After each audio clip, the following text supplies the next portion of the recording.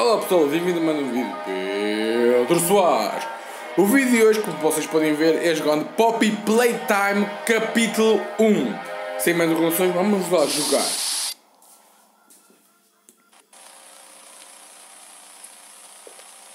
You are about to see the most incredible doll ever invented. Her name is Poppy, and she is the first truly intelligent doll in the world. A little girl can talk to her. Poppy gives her answers. She is the first doll actually able to have a conversation with a child. Hard to believe? Just watch. Poppy Playtime! Poppy's as lovable as a real girl, and she talks like one, too. Hi, my name is Poppy. I love you. Can you help me polish my shoes? Why, of course, Poppy. Just like a real girl, Poppy always wants to look her best. Perfect. Thank you. Her hair is sturdy and won't come out when you brush it, and smells just like a poppy flower. Is there anything else you'd like to say, Poppy? I'm a real girl. Just like you. What's the time? Playtime! And if you've ever wanted to see how all of the nation's favorite toys were created, Playtime Co. is now offering factory tours at just $2.99 a person. An entire hour in the most magical toy factory on Earth. What are you waiting for? Come visit the factory. We can't...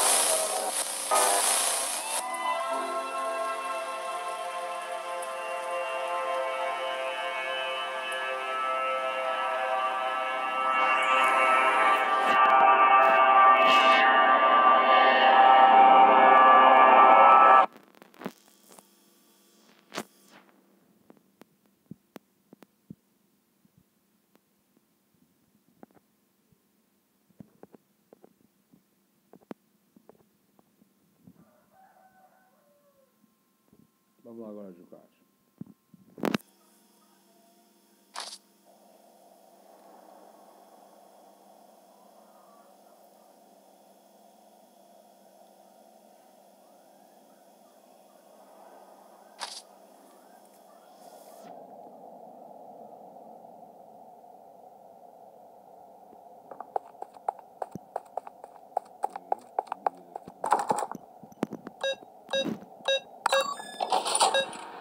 Eu que sei o código de autor e tal piada, por isso é sequer tive tempo.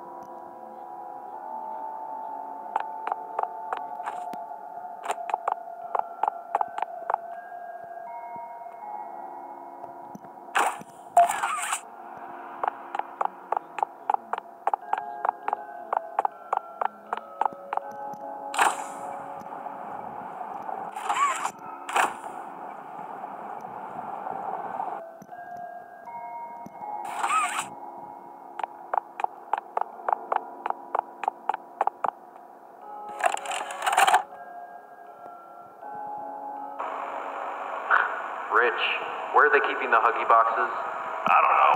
I couldn't tell you. Remember when maintenance last did a sweep of this place? No. Exactly. Nobody in this stupid company knows what they're doing. Oh, I swear, I haven't seen a single box in its place since they started flooding the storehouse with orphanage junk. Right. I get it. It's a nice program and all on brand, but it's just hard to be happy about it when manufacturing's on our necks about it because we can't buy stupid Huggy boxes. Rich. You're right. You're right. It's for the orphans. I just wish there were less boxes.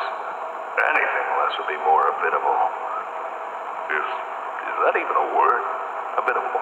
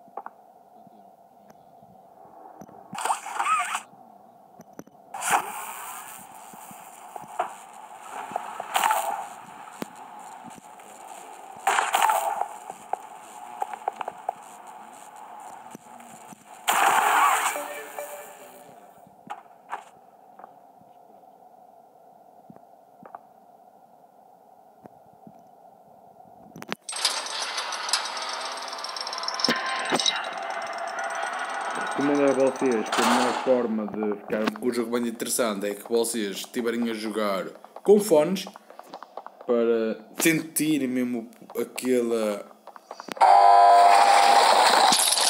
barulhos misteriosos como este. Por isso, na minha opinião, a melhor forma de jogar este jogo é estar sozinho, não estar sozinho, e usar fones para se concentrar mais. Sim, e agora eu tenho de subir aquelas escadas.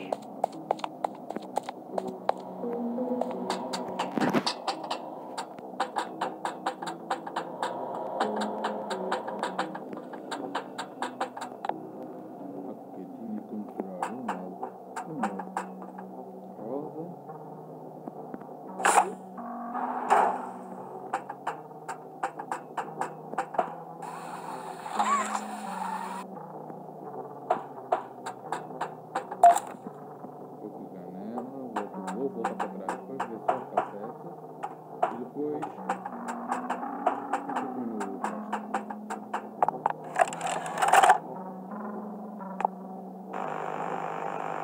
So, Stella. What made you want to work at the PlayTime Co. factory? Playing with toys when I was young was so magical. I could go straight from my bedroom floor to anywhere in the world. It was such a great feeling. And being able to work at a toy factory, somewhere that can provide kids with that same experience, that's a pretty great feeling too. Sometimes though, I really wish I could go back. To being a kid, I mean. And it's weird, because adults are just kids, but older.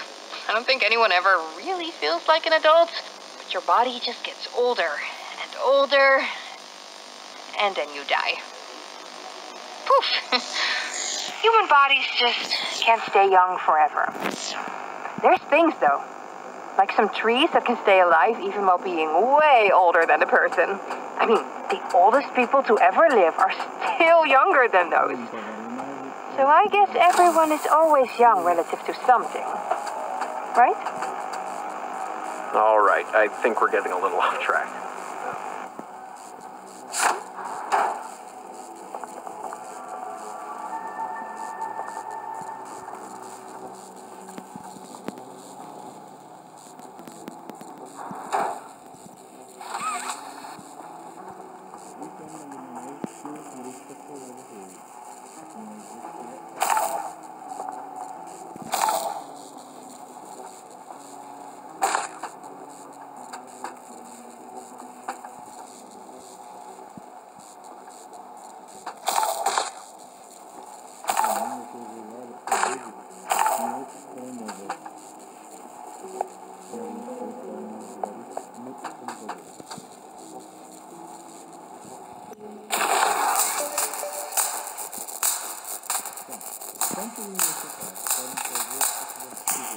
Podem, inclusive, chegarem aqui e atirarem, como eu fui agora.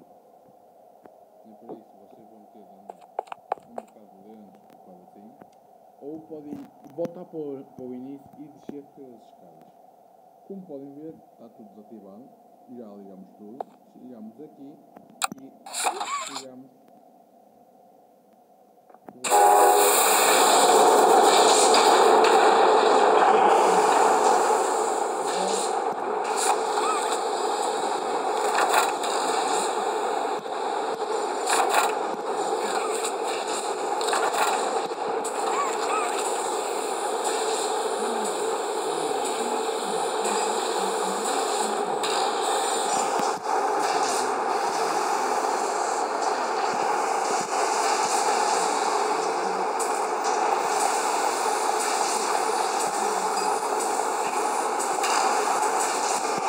Para as próximas missões do jogo.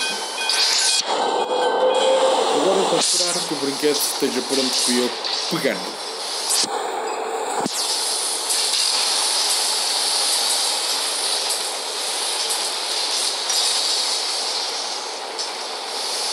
Podem reparar que o brinquedo está a ser passado todo.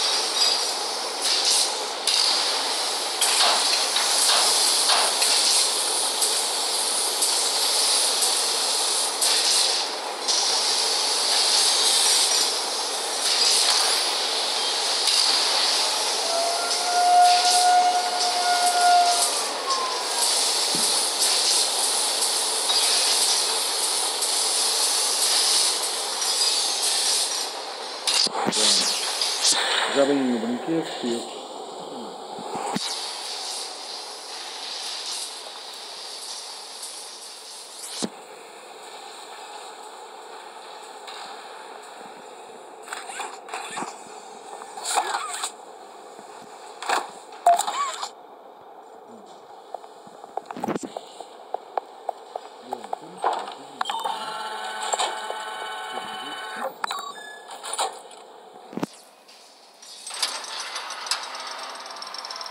E esta, entre aspas, a pior parte do jogo é quando vão fugir do Woogie Woogie ou do Woogie Woogie, como vocês quiserem chamar. Vamos lá.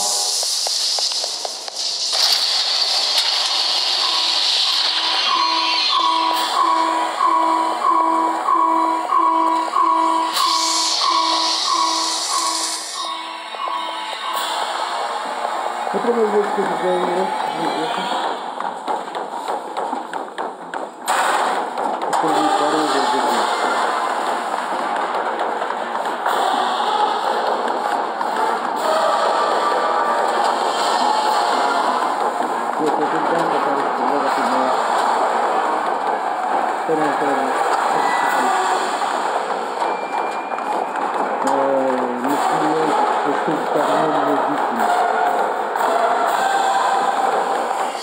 porque eu já não me recordo muito bem o que tem que ser agora.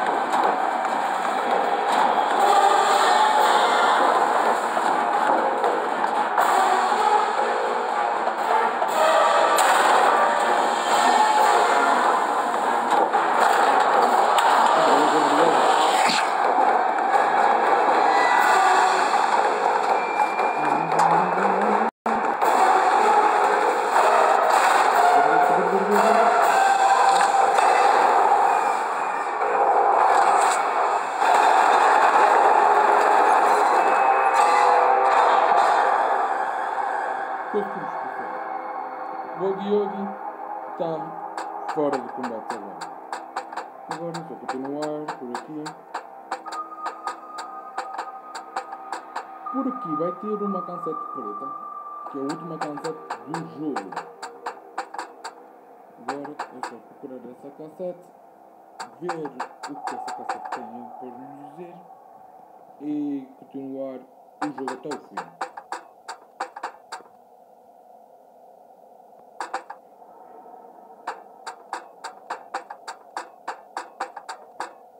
Agora sabendo que está a cassete, deixa-me ver aqui. Não, eu não tenho a cassete. Pegamos na cassete. Continuamos por aqui. Deixa-me ver se dá a imagem. Final log. In relation, experiment 1006, the prototype. Coordination and cooperation is evidently within his skill set, as well as the skill set of all other experiments of his type. Though still missing, today's events are no doubt in relation to him. His absence was a flaw in the scientific process, which should have under no circumstances been left unaccounted for. That's why I'm making this log, so that the same mistake won't be made twice. Any future experiments will need to be contained and disposed of in a secure location. I'm not worried about myself. One breakthrough and I'll be back. We must forge onwards in the name of science, whether those who are beneath us understand it or not. End of... Agora, nesta parte aqui, quando vocês encontram um copy, vocês mandam uma mão azul ou uma mão vermelha, como vocês quiserem, para esta barra amarela e puxem.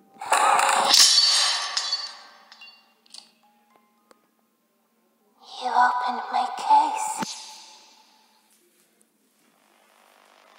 Ela fala com vocês a dizer que agradece ou you're my case ou vocês abriram a minha caixa.